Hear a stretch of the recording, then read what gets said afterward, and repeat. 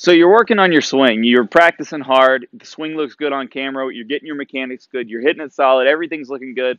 And then you go to the game. And then everything just falls apart. Your swing looks terrible on camera. Nothing feels the same. You can't hit anything. What happened? What happened from the great swing you had in practice to the terrible swing you had in the game? There's a lot of little things in between. But if we understand what goes wrong and how they go wrong, well, we can start to match up what we do in practice and in the game. In today's video, I'm going to show you one of the biggest things that I see students do differently in the game than they do in practice that's limiting their ability in the game. And once you get this, it makes it so much easier and gives you a much bigger jump at matching up those two swings.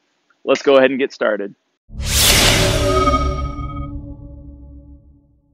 Now, guys, we got a lot of great content coming out this year, and if you don't want to miss out, make sure you hit that subscribe button. That's the only way you can get notified when we come out with new content. And make sure you hit that like button. That really helps us grow the channel. And if you guys have any questions or comments, we'd love to hear from you. Leave them in the comment section below. The craziest part about what we're going to go over today is when I ask students what they see. So they'll show me a video of their game swing, and they'll say, "What's going wrong?" And I ask them what they see, and they don't see it. And it's so obvious if you know what you're looking for. And what I'm talking about is when we get into the game, let's just say we're at practice right now, and my regular swing in practice is just nice swings, good balance finishes. And then the next thing that we see when we go into the game, we see a swing that kind of looks like this. We pretty much start running before we hit the ball. This happens all the time, guys.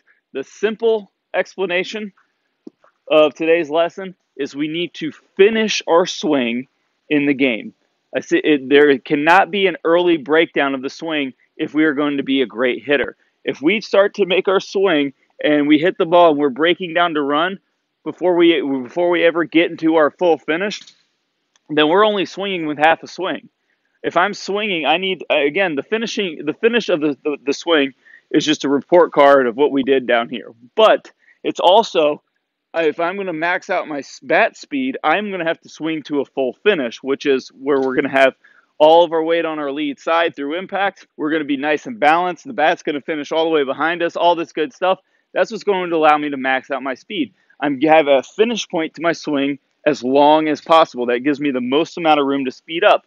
But if I swing and I break down before I even finish, well, then I'm only swinging with half a swing.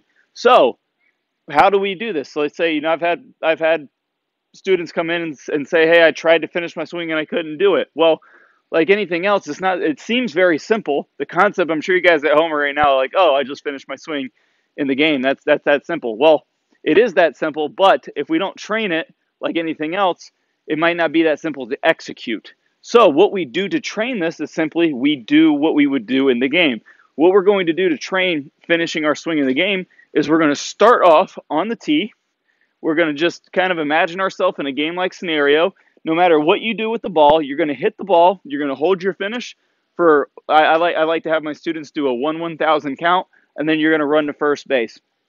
So we're going to start off with a swing, 1/1000, drop the bat, and take a couple steps and run to first base. Now, a lot of players are like, okay, after they do it a couple times, they're like, I got it. Well, again, like anything else we work on, we need some repetition so that we can start telling our brain, hey, we need to finish our swing in the game. Now, the next thing that we do is we do the same exact drill in front toss, side toss.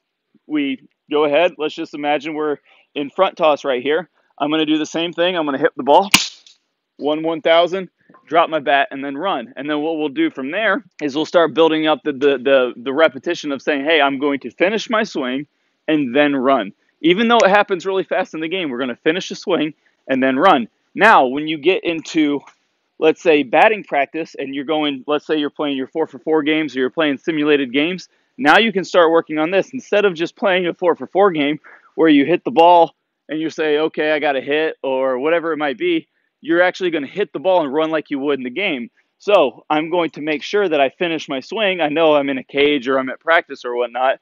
I don't have to run all the way to first base, but I'm going to finish my swing, and then I'm going to break down and run to first base. So what we're trying to do is develop this mindset of, hey, I know that I'm breaking down early in the game, so what I need to do is I need to train getting to a full finish, and then running, and then just kind of speed it up from there. So remember, even though this concept is extremely simple, you need to train it, especially if this is a problem in your swing. And I'm sure if you guys go check your videos, a lot of you guys out there will see that you're breaking down way early.